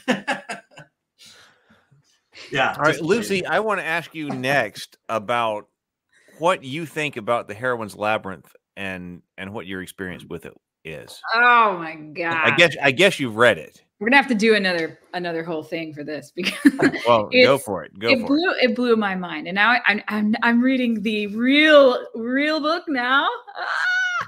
So cool! Somehow it's better now that it's in book form and not on my computer being scrolled. Oh, true. The first version I read, how many years ago was that? And it's gone through quite a few incarnations. No matter which version it was, let's say draft A1A, the very first one ever, I was so touched and moved by this truth that was being revealed that I would immediately call him, Doug, this is a big deal. Remember? This is bigger than writing. This is global, Doug. This is historic, Doug. This is intergalactic. Like, I was very, very passionate about what it did for me. It literally felt like someone understood me. I had not expected that from a book my friend is writing for writers, because I was like, Doug, I don't know if I'm the one who should read this because I'm not a writer, Certainly had no idea I'd be writing a book, and I still don't know if I actually wrote a book or not. But you know what I mean? But it blew my mind as to how it hit me on I would say an archetypal and subconscious level that like tweaked my inner heartstrings to this depth of someone gets what I've had to go through all this time. It was like a glass of water for like parched desert walker. Well, she was one of the people I was sharing my notes because they were only notes for a while. And I was excited about the notes because they felt like they were notes that no one ever had before. I was like, for me as a writer, it just felt like something a little new. But when I shared it with Lucy, she was the one that was like, no, like this should be a book. And this is something you need to flesh out. So she was one of the main forces from shifting my focus from, hey, aren't these cool notes, to like taking this serious enough to write it over 4 years, no matter what, all the ups and downs to see it through to the end. And for a while we weren't even sure we were going it was going to be for writers. I think Lucy originally had intended it to be a more universal discussion, and she's not the only one. There are other people that have said that, but knowing myself and knowing my background and where I come from, I felt like the only way I could write it sincerely is if I focused mainly and exclusively on writing, because that's where I'm coming from. So I figure other people. That tied it all together. When you realize that, it literally, because there was this year or two of confusion. Like, this is so big, but where is it? Am I aiming it here, here, or here? And when you nailed it, like, I am a writer. This is for writers. Everything fell into place. And that the prologue is just blowing my mind. I keep telling you. You like the final one? I'm milking it. Yeah, because it's even better than it was in the pre-final draft. You went into a little more detail about your stance and your background, and it's just solid. It's so solid and it's so true. Nothing is not 100% you. And I think that's key, because you are not average, and what you bring to the world with just the way you see things. Who does that? Who categorizes every single movie they've ever watched their whole lives into fitting patterns? Doug. Me, Heath, Sable Phoenix, James Bacon, Christopher Vogler. Christopher Vogler. Okay. So what is it? So if you were not thinking about this in terms of story and writing, Lucy, what is it that spoke to you, and what direction did that go with you? Did these ideas? Well, you could say it goes into the rebalancing of masculine and feminine energies on planet Earth. I say a lot of women, I would not put myself in the category of a feminist or any kind of ist. I'm not an ist of any kind. In fact, I don't know what ists do. I just stay in my center, in my intuition, and I sense things out. But from what I read, I got this sense that women could be healed by this understanding. We do not go, I mean, sometimes we do. So we go off, we fight a war. But when he said it was the soldier's path, that literally decoded, like, my whole brain just fell open into this perfect map of, like, this all makes sense now. And of course I have that inner soldier in there. So I can relate, to the Star Wars, the whole hero's journey. That's the word I'm trying to say. And then I'm living that labyrinth. Like, and so are men and women. We both living it, but I'm rarely in life being the soldier. That's just, in this life, I'm not playing that role a lot. I am inside of culture, loss. I am going up and someone is taking my sacred fire. Remember when sacred fire wasn't in there? That one came in as just this puzzle piece that blew the whole thing open. Yeah. Am I right, Doug? Wasn't it one of the later pieces that you were like, this makes everything make sense? Yeah, I was getting frustrated because I was like, why the hell does the Minotaur want to possess the heroine? I could not make sense of it from an archetypal standpoint, because if you look at stories, there's the obvious stuff like she's hot, right? She's beautiful, so the Minotaur wants her. But then there's all these stories where like the Minotaur is trying to possess her, but it's not necessarily about beauty or sex. So I was like, there's something else. There's something else that these heroines are dealing with, even if it's not sex or beauty, where this figure is trying to monopolize their creative energies, trying to capture them, trying to hold them. They want them. They want to possess them. And I couldn't make it fit until I thought of a heroine holding a sacred fire that the Minotaur wanted. I was watching Quest for Fire, which is a crazy but kind of cool, weird movie. And there's all these cavemen, and they have this little sacred flame, and they're running around with it. And these other cavemen are coming up and trying to take it from them, and they're trying to keep the flame. I was like, it seems like this is what heroines are going. Like, everyone's coming after their sacred fire. So thinking of them as having a sacred flame gave me a click on what it was that was being, what it was that they wanted. And I had to break it down into a creative power and a attractive force. There's something that is attracting these people to the fire, and then there's something about the fire that they wish they had. And I decided it is that, or wish they had or wanted to control, and I figured it was the sacred fire. And in a lot of movies and stories today, the heroine, it is expressed as creativity. And I think even men can understand this, because if you have a creative power yourself, it's an attractive force. If you're ever an artist, remember in grade school, everyone like hunches over and stares at you and watches you draw, and then other people want a piece of that. So anyway, yes, that was a big one. Biggest that hit me in such a way. I was like, oh my gosh, this explains. And I look back, I'm in the rock and roll industry. So just to give you perspective, in the Trans-Siberian Orchestra, there are about on just the East Coast tour, there were 190 or so people working on the tour every year, maybe. 6 of them were girls. Really? Dang. So it's being in this, and I could, so when Doug added the Sacred Fire, I could look back over my life and see like, oh my gosh, I've been on all these men-dominated industries. And not that it's only men. I mean, women can also try to take my Sacred Fire, but it was just, I watched my past unfold in total understanding, and I had never been able to understand it before, which immediately offered me empowerment. Oh my gosh, this is a natural thing. And it's natural for the Minotaur to take the Sacred Fire. It's just a natural progression of the story. Now I'm empowered. And before it's like, you're depleted and you don't know. So, I mean, it hit me on such a personal level. And I know that's not even what you were trying to do, but that was my experience. Well, I was going to say, so you may have already answered this question then, but when you said that you live and walk the labyrinth, what does that mean? So I'm walking inside my native culture. I haven't gone too far from home. I'm inside of the cultural stereotypes. I should have this and this and this according to culture by this age in my life. And if I don't, then I've got to deal with that pressure. I don't know who to trust. It's the labyrinth. I'm inside the hair. Does that make sense? Well, and I got this from you, the game scenario, the idea that you're told you can win and lose. If you do this, you live happily ever after. If you don't, you lose the game. You're stigmatized. There's all of this pressure. And that's why a lot of these are manifested as game-like scenarios in my interpretation of this. And listening to somebody like Luci intimately, like where you explain, Doug, this is what it was like to be in TSO.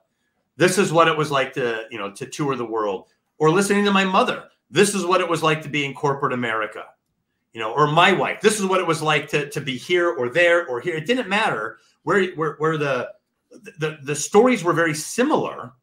And so that sense of a game rule, you could win or you could lose. That's what your elders are telling you. It puts a lot of pressure on the heroine. And there's that sense of, people are watching. Do I turn left, right? You got to be careful in here, so that's where I think the maze imagery comes from. This feeling of navigating carefully places that are supposed to be safe and familiar and comfortable and friendly, but not always. There's like this menacing issue behind all of it.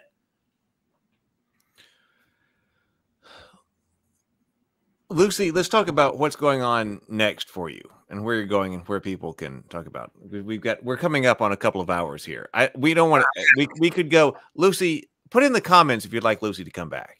Because I feel like Luci should come back. I feel like maybe she could guide me in some channeling and meditation with theophany, and we'll see what we come up with, and she might have to come back.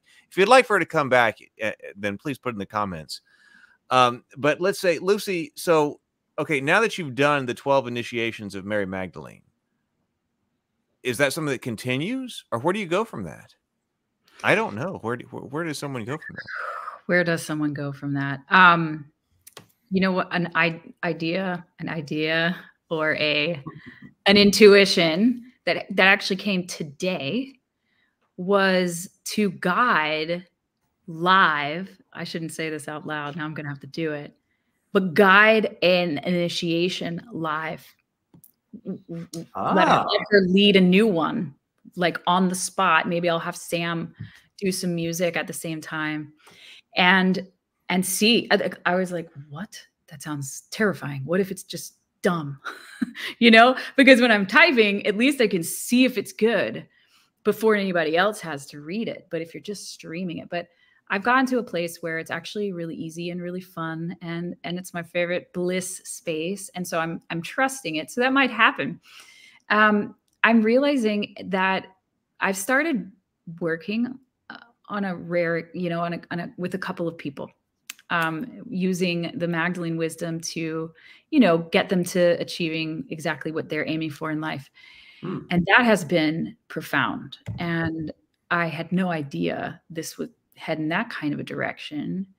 And so in the process of that, I got the very direct inspiration, I could say direct instruction, that this is not to be kept only to my own personal healing anymore, that I'm, I can feel safe in sharing it. I think truly, this is a whole nother thing. This is probably part of my heroine's labyrinth, but I'm kind of terrified of being out in public. I've literally terrible with social media. I don't, and I realized the other day, a couple months ago, oh my gosh, this is just fear of being seen in public. So I've been very, very quiet about, just my personal journey. And I don't know, maybe being in front of thousands and thousands of people just is a natural state to just be very personal about things. But the message is no, just start sharing. Just start sharing. And it is so beautiful what is being shared. So when I share, as opposed to going through a journey, it's just a class of crazy, brilliant wisdom of, for example, know thyself. Well, what does that mean? And she'll guide us through an experience to know that. You're the master of the labyrinth. You can now guide us through it.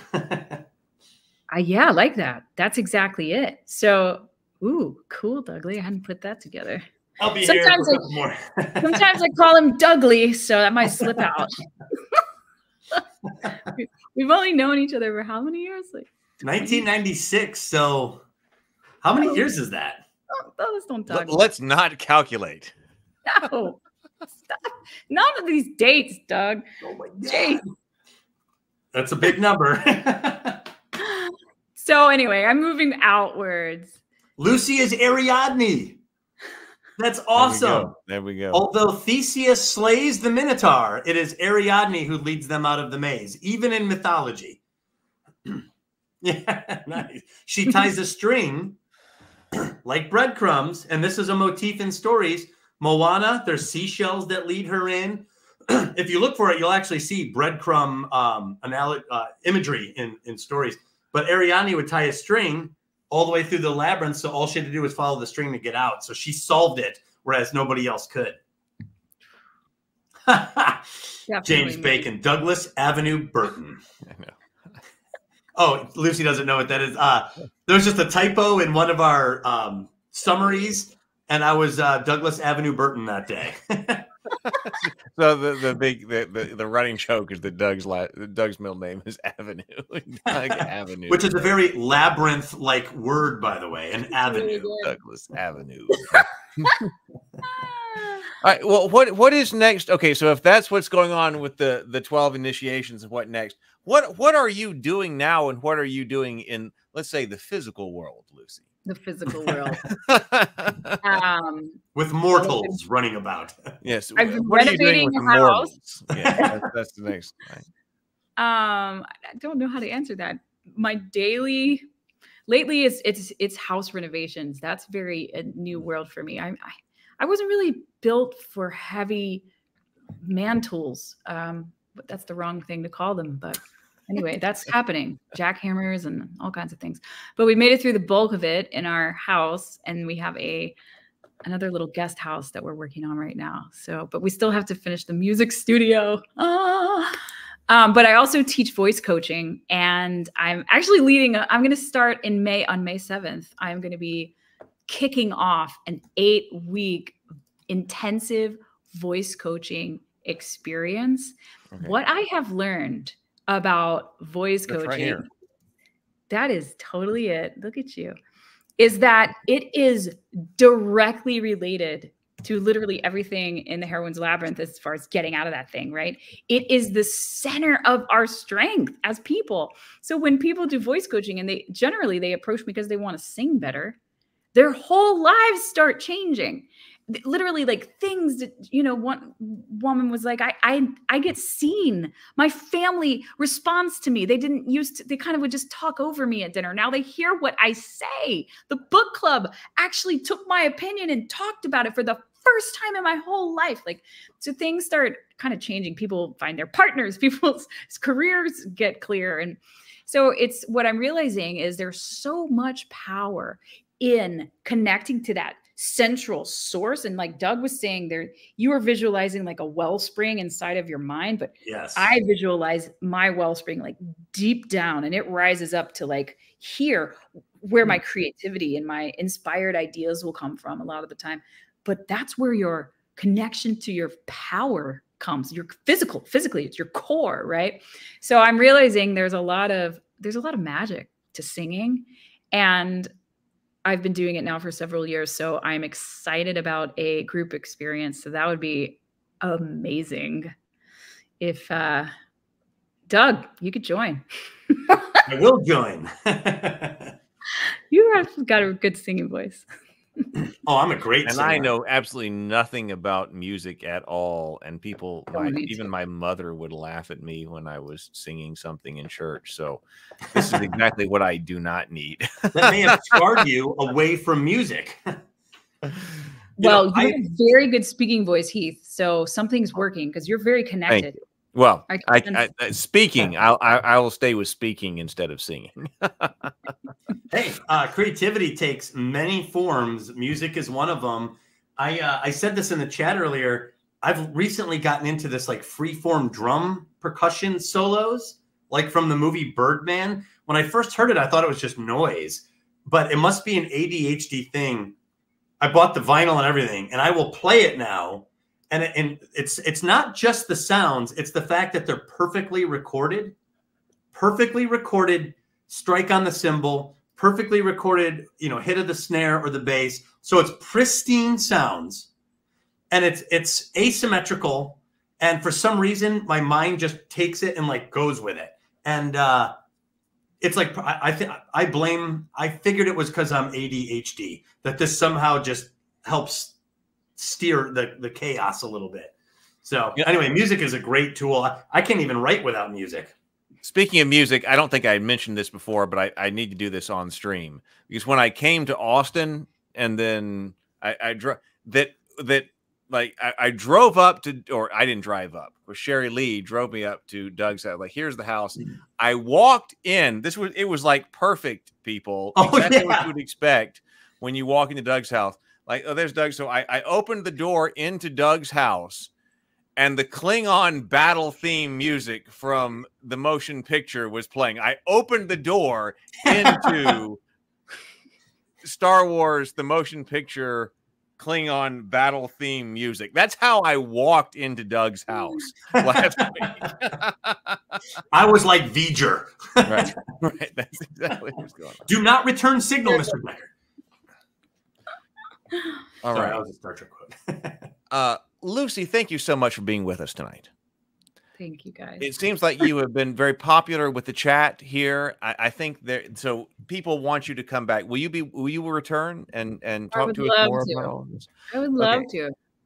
Well, that's great. So I will talk to you more, and we will have you back, because we go deep here. Like I said, ordinarily what we do is we have somebody on for 60 minutes or 60 to 90 minutes as a single to get to know them and what they do and who they are and their approach to life and that kind of thing. And then we will have them on again, and then with other people and things like that. But you just jumped into the fire with everybody on Doug's stream. So now we've gotten to know you more and who you are and what you do.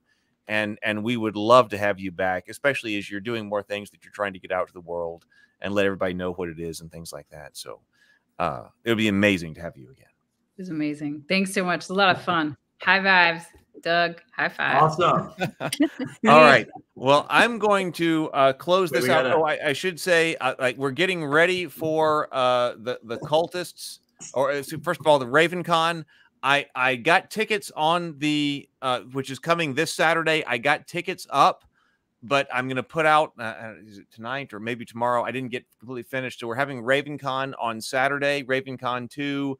The tickets are up on ravenkeep.net. If you're a member of Heath's Geekverse, I will send out I'll send out a post that about how you can get a discount, 25% off if you're a member of the Heath's Geekverse channel. But RavenCon, that is this Saturday, and then we're gonna try, and then we're gonna blow the house down. We're gonna have a lot of fun. But then also, I do want to say, since I'm coming over here, we've been promoting the Cultists. We are now on the Cultists, which, if you don't know the Cultists, this is my web show about modern day Lovecraftian cultists who just want to worship Cthulhu in a world full of people who don't understand. I am the creator, producer, and co-writer of the show.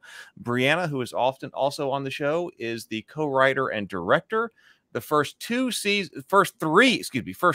episodes are already up on the channel right now. But what I've decided to do is to release the entire first season, 10 episodes, starting tomorrow.